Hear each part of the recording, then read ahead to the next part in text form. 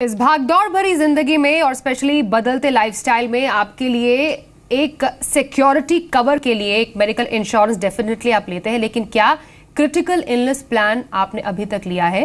क्योंकि बदलते लाइफस्टाइल के साथ आती है ढेरों बीमारियां।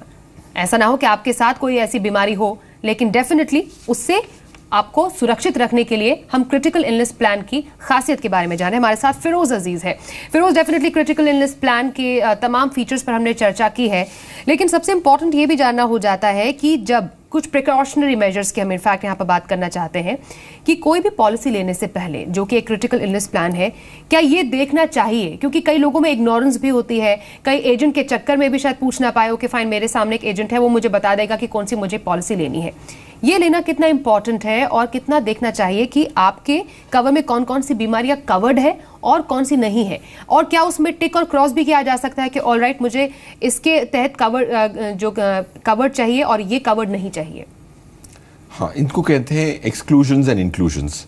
यही सबसे इम्पॉर्टेंट फाइन प्रिंट होता है आपकी इंश्योरेंस पॉलिसी का। तो इस पे ध्यान देना बहुत ज़्यादा ज़रूरी है। इंश्योरेंस के पॉलिसी डॉक्यूमेंट्स को कम्प्लीटली पढ़ना और एक्सक्लूजन्स और इंक्लूजन्स को देखना, और अगर आपकी इंक्लूजन्स करनी है तो आपकी इंक्लूजन्स चॉइस पे हो सकती हैं, ऑफ कोर्स हो सकती हैं। तो आप ये इसको कवर करना है, इसको कवर नहीं करना है, उसके हिसाब से इंश्योरर आपको नया प्रीमियम आपकी रिक्वायरमेंट के हिसाब से कस्टमाइज़ करने की क्षमता रखता है। Specially private sector insurance companies customise करती हैं और आपको ये प्रोविजन देती हैं कि आप एक्सक्लूजन्स और इंक्लूजन्स को चूज़ कर पाएँ।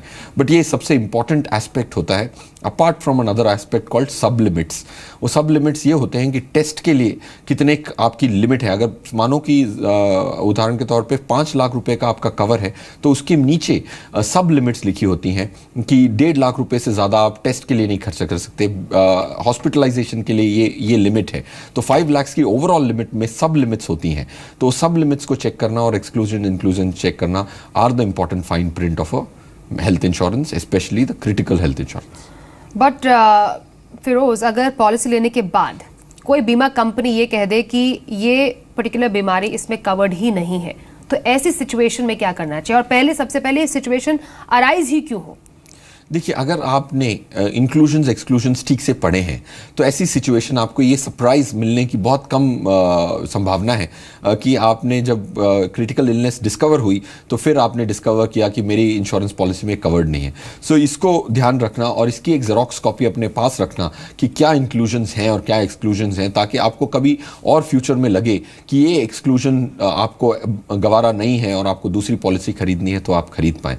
क्योंकि काफ़ी बार आप इंश्योरेंस पॉलिसी खरीद के उसको भूल जाते हैं और उसकी आपकी जो प्रोविजंस हैं वो डॉक्यूमेंट्स नहीं रखते।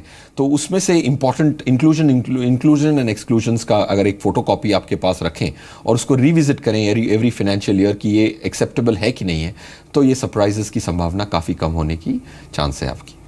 और बेटर यही रहेगा फिरोज कि एक ऑनलाइन ही क्रिटिकल इलनेस पॉलिसी ले, और डेफिनेटली जो अभी रिसेंटली इंश्योरेंस सेक्टर रेगुलेशन हुए हैं उसमें ऑनलाइन पॉलिसीज लेने पर ज़्यादा जोर दिया गया है। क्या क्रिटिकल इलनेस पॉलिसीज भी इसके तहत आती है?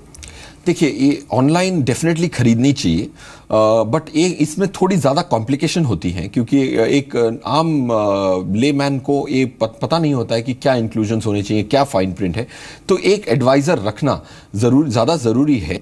ऑनलाइन खरीदने से आपको प्रीमियम्स की बचत होगी डेफिनेटली, बट अगर आप कोई प्लेटफॉर्म जैसे आपने इलेक्ट्रॉनिक मीडिया में करेक्टली एडवाइस लेके फिर ऑनलाइन एग्जीक्यूट किया, then it's a safer option.